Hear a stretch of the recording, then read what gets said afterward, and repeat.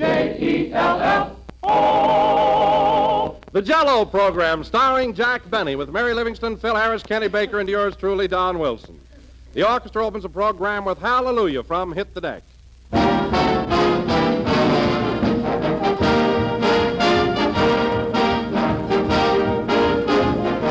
Here's the true story as told in the local paper of a potluck supper which was held out in Madison, Wisconsin a short while ago.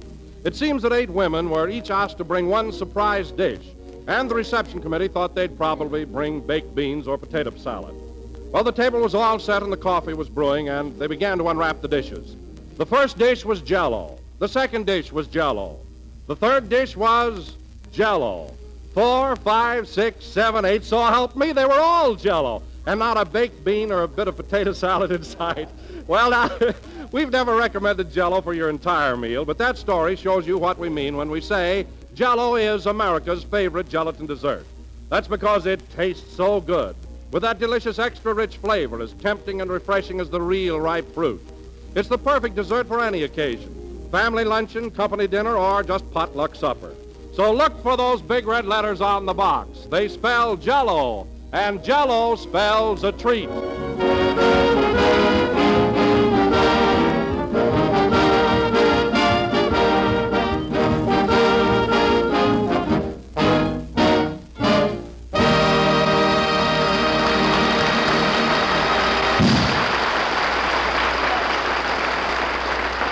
That was Hallelujah, played by the orchestra. And now, ladies and gentlemen, may I present our versatile master of ceremonies. A comedian who with one subtle gesture, one wistful look, can plumb the depths of your emotion. I get right down there. Why, only 2 weeks ago, he was Gunga Din in a loincloth, lost on the desert. Water. Water, that's what I want. Water. And last week, he was Alexander Graham Bell, inventing the telephone. Operator. Operator. That's what I want. Operator. So tonight, ladies and gentlemen, without further ado, we bring you the Paul Muni of radio, Jack Benny.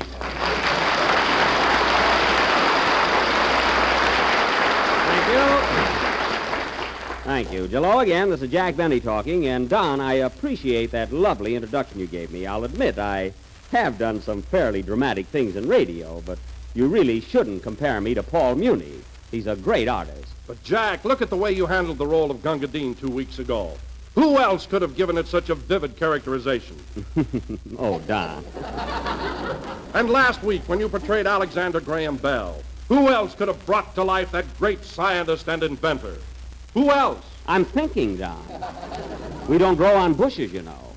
Oh, hello, Mary. Hello. Why, Jack, do you realize that an artist like you is only born once in 100 years? Now, wait a minute, Don. I appreciate that, but really, I'm not the actor I think I am. I mean, I'm not the actor you think I am. You're the actor I think you are. Mary, I'm talking to Don. What were you saying, Don? We were talking about the big opening of the Hollywood racetrack last Tuesday. We were not. Now get back in them green pastures. Yowza. Oh, yes, pardon me. I was comparing you to Paul Muni. Yes. Oh, Jack, I should think you'd want to get off that subject. My goodness, haven't you any modesty? Well, it isn't a case of modesty, Mary. I just want to get this thing settled one way or the other. Either I'm as good as Paul Muni or I'm not. Personally, I don't think so. You can be sold. Not so easy, Mary. I never swell up without a struggle. You know that. Go on. You're the only guy I ever saw that gets mumps above the ears. Is that so? You're certainly a smarty pants today, aren't you, huh? Say, Jack. Yes, Phil. This may be a surprise coming from me, but the dramatic stuff you've been doing on our program lately has been terrific. No kidding? Why, there isn't one person who comes into the Wilshire Bowl and has a marvelous dinner for $1.50 and no cover charge that doesn't say Jack Benny's sensation.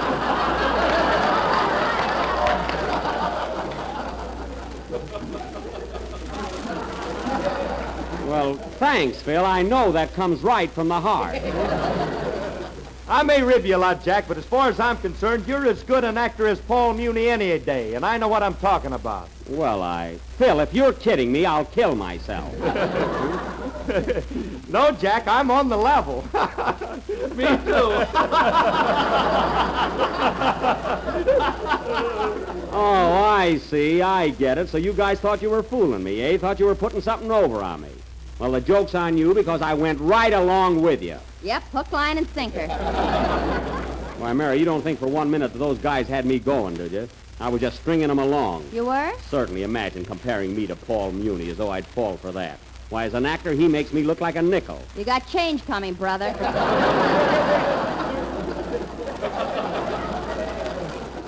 Thanks. And congratulations to all of you. You were very clever. But you know what kills me? What? You guys can always think up silly gags to pull on me. But last week, my car was stolen right in front of the studio, and not one of you had the decency to ask me if I'd found it or what happened to it or anything. Fine bunch of pals. Oh, that's right, Jack, and I'm sorry I forgot about it. Nobody cares what happens to me. My car can be stolen, my house could burn down. Well, I could come down here next week in a wheelchair, and none of you would be surprised. Well, you're about due. I am, eh? Yeah, you don't look so hot right now. Well, there's a reason for that, Phil. I was up all night trying to find a loophole in your contract.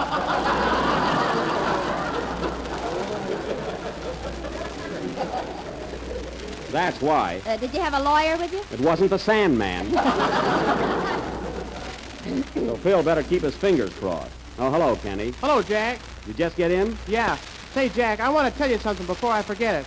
I think you're a better actor than Paul Muni any day. Oh, fine. And that comes right from the heart. Skip it, Kenny, skip it. It's all over. You should have got here earlier. Oh, darn it, I miss all the fun. Oh, so you were in on that little plot, too, eh, Kenny? Yeah. Oh. Well, I'm sorry to disappoint you, but I was wise to the whole thing. It was a very obvious gag. Oh, I brought that up at the meeting, but no one agreed with me. The meeting? Oh, so you fellas have a club now for your little conspiracies against me. Do you belong to it, Mary? Oh, sure, I'm a member of the BBUTHD. BBUTHD, what's that? Bill Benny up and tear him down. Well, Incorporated. that's quite a little organization you got there. Who's president? Roosevelt. I mean of your club.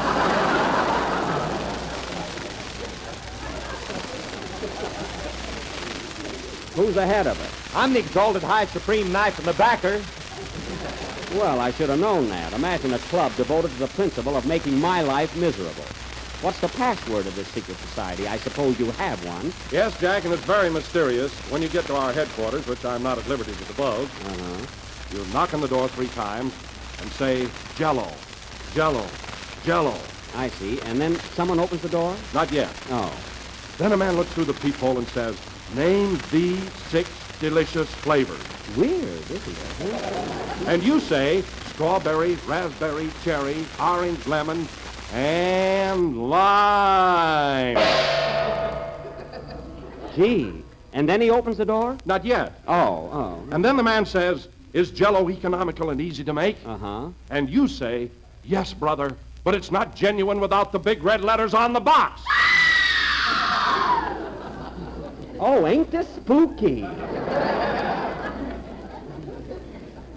And then the man opens the door? Not yet. Oh, for heaven's sake. What happens next, Don? Then you slice a banana, put it on top of the Jell-O, and serve it with whipped cream. Oh, that's so complicated. And then the man opens the door? What door? What door? The door that the man was talking through, the man on the other side who was... Oh, forget it. I'm all mixed up now. It's perfectly clear to me. Well, you're sharp, Kenny. How I ever got involved in these doors, I don't know. And now, folks, going from the secrets of this sinister organization to our solo of the evening, we will have a song by our mystic young tenor, Kenny Baker. This is a brand new number that will soon sweep the country. And come in. Mr. Benny, Yes? I've been listening to your program, and I think you're as good an actor as Paul Muni and Spencer Tracy put together. Well, thanks. Thanks a lot. I wish somebody put me together. Goodbye.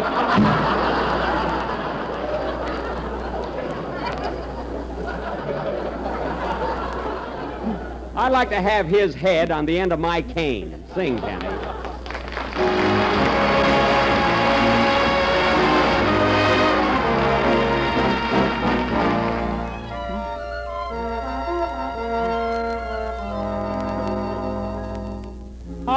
can hardly believe it.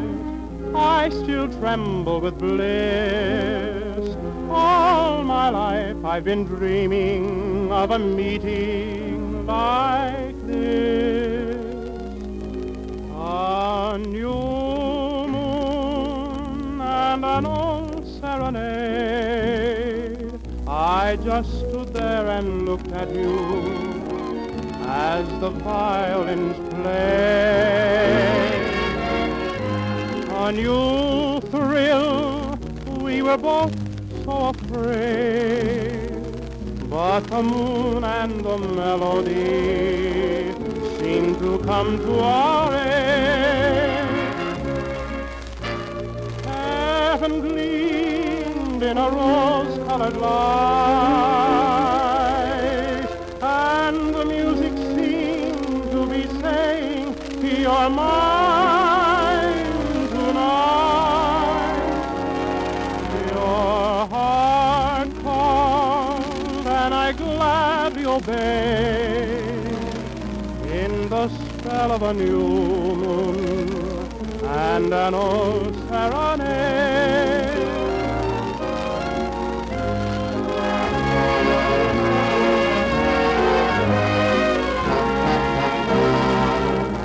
I just stood there and looked at you as the violins played.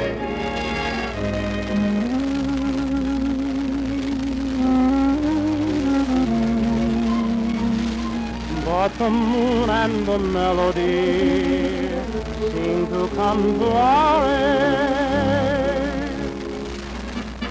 Heaven gleamed in a rose-colored light, and the music seemed to be saying, "You're mine tonight." Your heart called, and I gladly obeyed, in the spell of a new moon and an old serenade.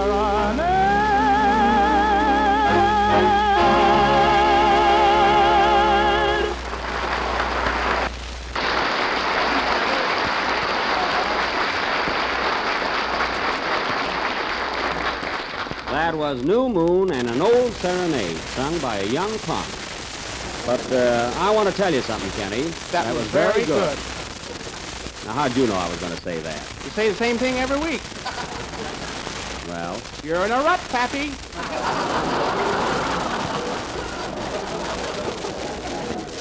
all right, sonny boy, if you want to get cute, next week I'll just ignore your song. I won't say a word about it. You do, and I'll tell Mervyn on you. Oh, stop showing off just because you got a manager. I got a manager, too. Some manager. I saw him out in the hall a little while ago passing out cards. So what? Jack Benny, comedian. Available for weddings, smokers, and weenie bake. Well, If he don't make you laugh, you only pay half. well, that's only fair. But don't run down my manager. He keeps me busy as a bee. Why, last night I was master of ceremonies at the world premiere of that new meat market in Santa Monica. I went over very big. Did you bring home the bacon? I got paid in cash. It wasn't a barter deal. And now, ladies and gentlemen... Say, Jack, Well, I can't understand why a guy like you that's supposed to be a big shot plays all those cheap dates. cheap date, you're a fine one to talk. When I found you, Phil, you and your boys were playing in the rose room of a livery stable.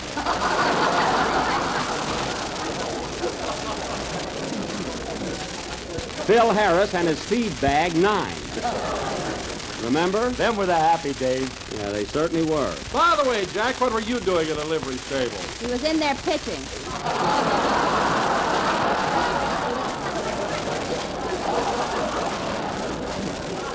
All right, Mary, all right. Let's reminisce some other time. And speaking of jobs, Mary, I wish I had a nickel for every tray you juggled. Yeah, she knows I'm not kidding. And now, ladies and gentlemen, as I start to announce, next Sunday night, as a super special offering, the Flying Bennies will present, for your entertainment, one of the... Open up, you got company. Come on in, Andy. Hiya, Buck.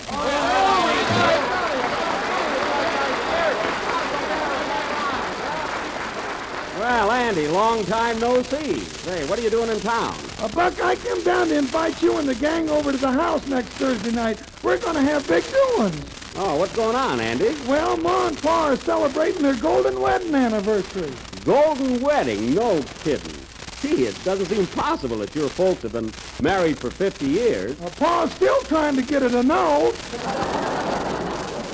Ah, don't give me that stuff. Gee whiz, 50 years. That's a long time ago. He sure is. When they went on their honeymoon, Buck, Niagara Falls was just dripping. And look at it now. Well, we'll all be at the party, eh, fellas? Yes, sir. I wouldn't miss that for anything, Andy. You going to have any entertainment there? Oh, yes, sir. We're going to have an orchestra, square dancing, and everything. Well. And for the main event, Ma and Pa are going to put the gloves on for 10 rounds. Oh, boxing, eh? Yeah, you ought to see Ma in those purple tights.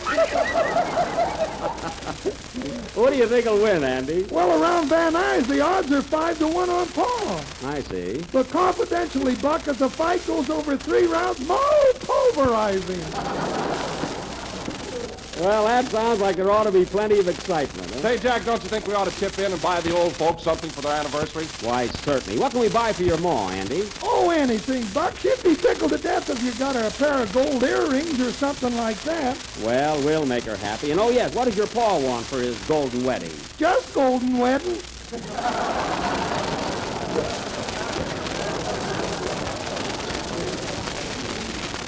Well, I don't blame him. He's got a right to celebrate. Well, Andy, you can bank on us. We'll all be there next Thursday. I don't think I can make it. I got a date to take my girl to a movie Thursday night. Why don't you take her out Friday night? I can't. She's our maid. Oh, well, bring her along to the party. The more, the merrier. He'll be there, Andy, and so will I. I'm counting on you. Say, Buck, I meant to tell you, I was awful sorry you heard... That's all right, Andy. Take it easy. Take it easy, Andy. But while you're taking it easy, this isn't an hour program. I mean... Buck, really and truly, I was awful sorry when I heard your car was stolen. Are you going to buy another one? I will if I don't get my Maxwell back. You know, Andy, I hate to lose that car. It isn't the value of it, but it's a matter of sentiment. Why, that car is part of me. I don't know, it's just like a child of mine. What are you laughing at? Junior needs new seat covers. Well, wait till I get it back. And incidentally, Mary, did you put that ad in the paper like I told you to? Yes, and I put in about the reward, too, $75. $75? I never mentioned any reward. Don't worry. When they see your name, they won't believe it anyway. Don't be too sure. I doubt that I'll ever get that car back, though. Well, why don't you buy a new one, Buck? Oh, I don't know. I might. Well, I'm glad to hear it. Come on in, Happy. How do you do, Mr. Benny? I can't guarantee immediate delivery, but don't worry, you get it just as soon as it comes from the factory. Here you are, sign right here. Wait a minute. What is this? Buck, this is a friend of mine, Happy Callahan. He's an automobile salesman. Well, Andy, I Just don't... call me Hap. Now, look, Mr. Benny, you're a busy man, and the only car in the world for you right now is the Comet 6. The Comet 6. Never heard of it. What? You never heard of the zippiest, puttiest, slickest little car on the market today? Well, Hap, Why, this job is everything. Synchro mesh, transmission, automatic clutch, built-in radio, hot and cold running water. What are you talking about? You want a car, don't you? Well, I... Sure you do, and this is the lucky day for you. With every Comet 6 this week and this week only, we're giving away absolutely free a bag of peanuts. Listen, mister, if you think I'm going to eat peanut shells all over my new car, you're crazy. Why, this is a marvelous find, Mr. Benny. It costs only $1,200 FOB, Shanghai, China. China? Yes, you know, put down, put down. What? What did you say? And besides that, you can save $200 if you drive the car home from the factory. Well, how am I going to drive a car from Shanghai to Los Angeles? Why, the roads are marvelous. You don't hit a stoplight for 5,000 miles. Well, of course not. That's the Pacific Ocean. All right, a little water ain't gonna hurt you. Now, listen, mister, I don't want to rush into this thing. I want to give it some thought. And as soon as I decide, I'll let you know. Okay, bud, no hard feelings. See you later. Remember, those peanuts are going like hotcakes. So long. Well, there's a go-getter if I ever saw one. Is he really a friend of yours, Andy? Sure, he's going to be at the party Thursday night, so watch out. Thanks for the warning. Oh, say, Phil, how about a number while I recover from that human tornado that blew in there? All set. What are you going to play? Wait, Jack, I'm going to play one of the zippiest, peppiest, liveliest little numbers you ever heard. It's got class, it's got Sam, it's got Bam, Wham, Jam. Oh, just play it. Don't sell it. What a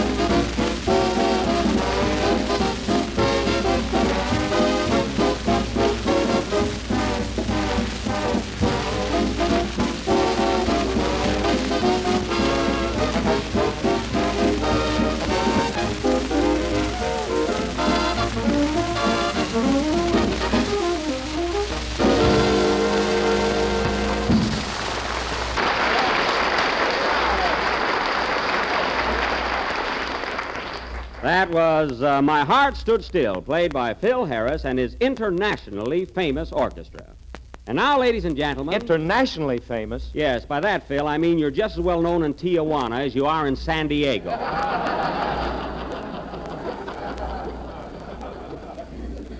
And now, ladies and gentlemen, as I have tried to announce several times this evening, next Sunday night, in response to requests from two Great Danes, an Irish setter, and numerous other dogs, we are going to present our version of 20th century's current film success, The Hound of the Baskervilles. In fact, I have before me right now a letter which I received from a dog in Fireplug, Nebraska.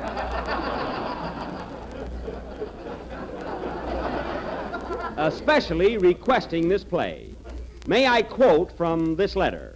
Dear Mr. Benny,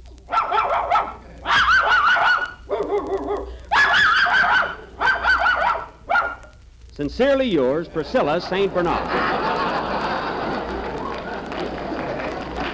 Now, as we have gone to a great deal of trouble and expense preparing this mastiff piece, tonight,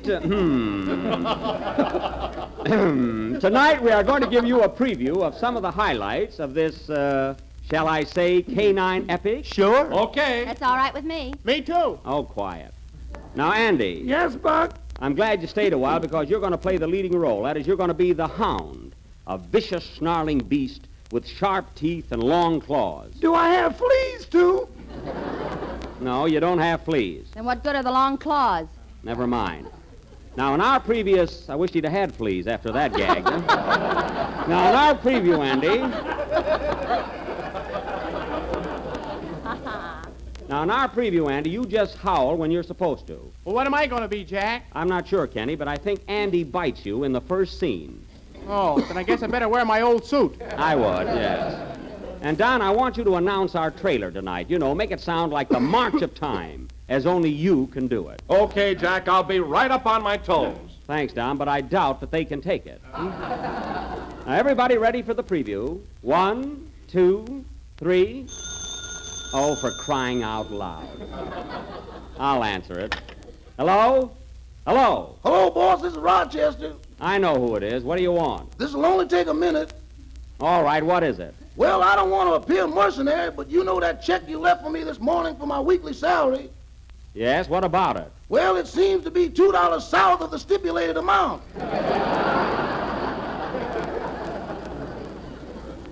Oh, well, I meant to explain that to you, Rochester. You see, you're supposed to be my butler, my valet, and my chauffeur. Uh-huh. And inasmuch as my car was stolen last week, you're no longer a chauffeur. Uh-huh. So I'm deducting $2 from your check on a technicality. A technicality? Yes. Well, boss, I'm going to get myself a pen and some ink and overrule you.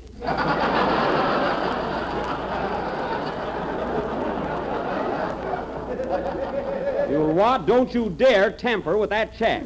As soon as the car's found, you'll get your full salary and not before. My full salary is only $10. Well, sure it is, but you get your room and board, don't you? I can get that in jail. Oh, you can. And more of it.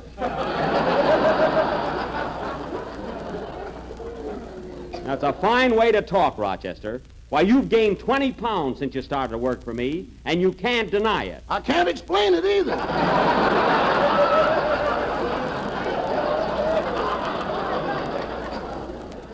Oh, you can. Now, look, Rochester, I don't want to argue with you any longer, and forget about the $2. And incidentally, you're very lucky I didn't take more out of your salary after what you did this morning. What do you mean, boss? I don't care how hot it is, you had no excuse for shaving all the fur off of Carmichael. He looks like nothing now. I told you to clip him. If I don't get that $2, I'm going to peel him.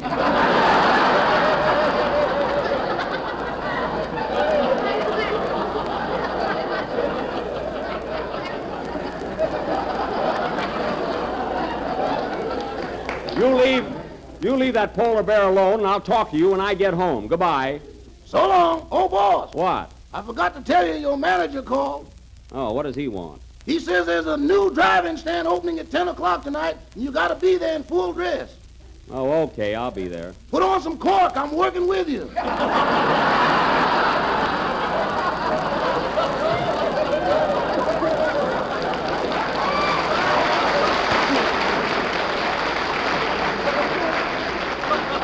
Oh, no, you're not, and goodbye.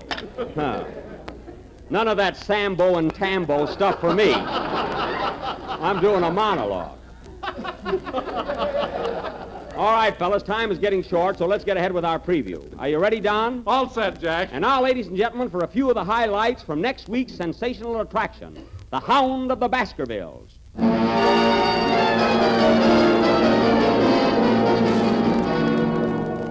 Drama. Oh, Sherlock Holmes. Yes, Watson. This man is dead. Dead? How do you know? I shook hands with him and he wouldn't let go. That's elementary, Watson. Elementary. Mystery. Now listen to me, Lady Beryl. I want the truth. Did you kill Sir Hugo? I didn't. You're too cruel, too beastly. Rally, you are. Rally, rally, rally. And who did kill Sir Hugo? Sir Hugo was killed by...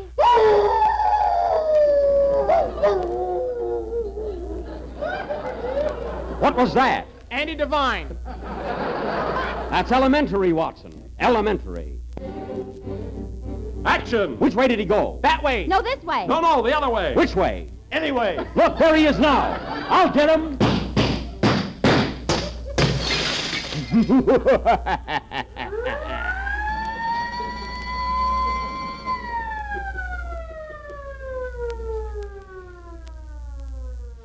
Those are just a few of the thrills that are in store for you next Sunday night. So be sure and tune in. Pathos. Don, we're through. Play, Phil. Remember the old nursery rhyme about the Queen of Hearts and the tarts that were stolen away? Well, if those tarts were half as delicious as the ones I'm going to tell you about, it's no wonder somebody swiped them. For these are Jell-O fresh fruit tarts, and really, they're swell. You can use fresh strawberries, raspberries, or orange sections, and the same flavor of Jell-O to match. And here's the way to make them. Sweeten the fruit, then dissolve 1 package of Jell-O in 1 pint of hot fruit juice and water. Pour this mixture over the sweetened fruit, then turn into baked tart shells and chill until firm. And there you have something. Crisp, golden brown little tart shells filled to the brim with fresh fruit and delicious shimmering Jell-O. So get some strawberry, raspberry, or orange Jell-O tomorrow and try these fresh fruit tarts. We're a little late, so good night, folks.